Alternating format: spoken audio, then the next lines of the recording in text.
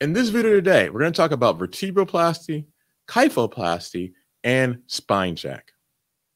So what the heck are all these devices and why does it even matter? Well, why it matters is if you have a compression fracture of the back that can be intervened and made to be better, stop your pain without you having to need traditional surgery. If we haven't met, I'm Dr. Orlando Landrum, an interventional pain and regenerative medicine specialist who helps patients understand their options for pain relief, how to be able to punch pain in the face, and how to be able to get back to leading the life that you deserve.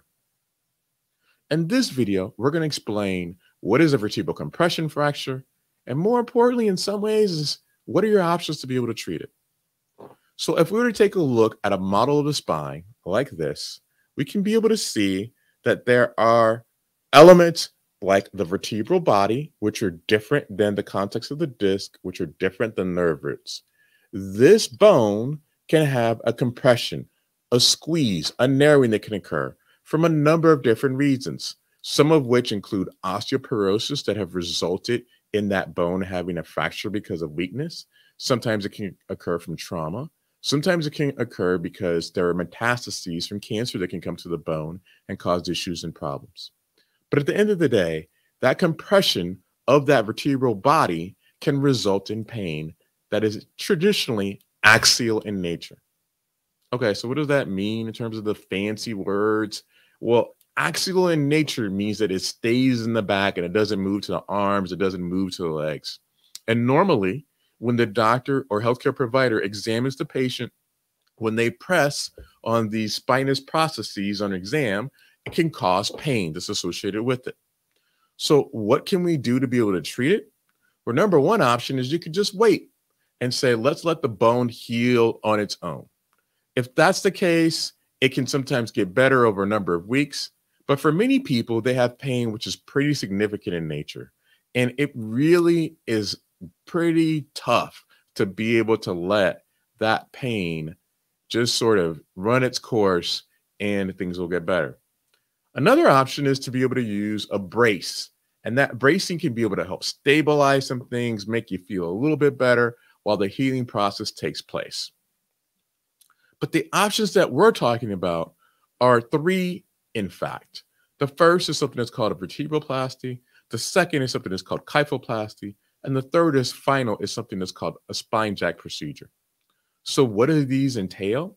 So vertebroplasty is a treatment when you have that compression, and then what's taking place is that there's a needle that's placed within a certain context of the bone, of the lamina into something that's called the pedicle, and it then traverses across so that it doesn't get into the nerve root and nor does it get into the aspect of the canal, but it stays within the context of the bone. And once that needle, following the trajectory of how my pen is moving, it basically causes this bone that's been collapsed to be able to get cement that hardens in it that prevents further collapse. That's what a vertebroplasty is.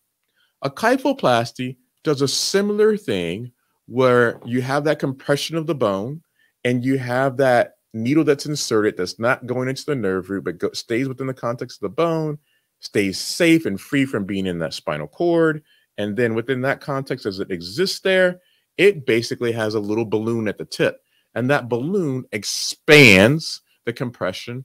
And after it expands that, it has a cavity that's in place that's then filled with the medical grade polymer similar to cement that then allows for a hardened function to be able to provide pain relief.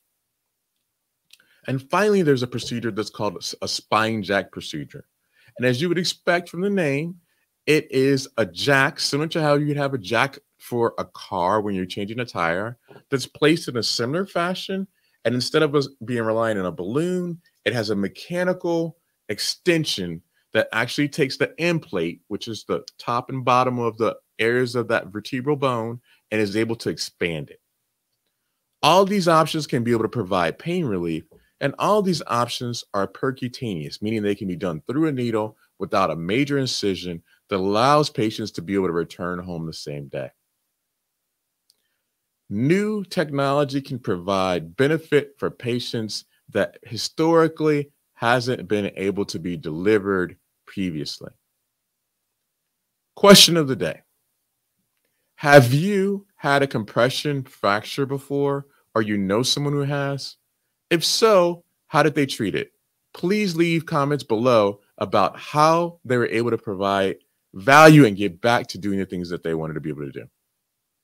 If you like this video, please help us be able to expose more individuals to content such as this by hitting the like button. And if you would like to know more options for being able to deal with pain, being able to understand regenerative medicine, and how to be able to punch pain in the face and get back to leading the life that you deserve, then hit the subscribe button so you can be able to know of more videos and be able to understand how to be able to get back to doing the things that you want to be able to do. Thank you.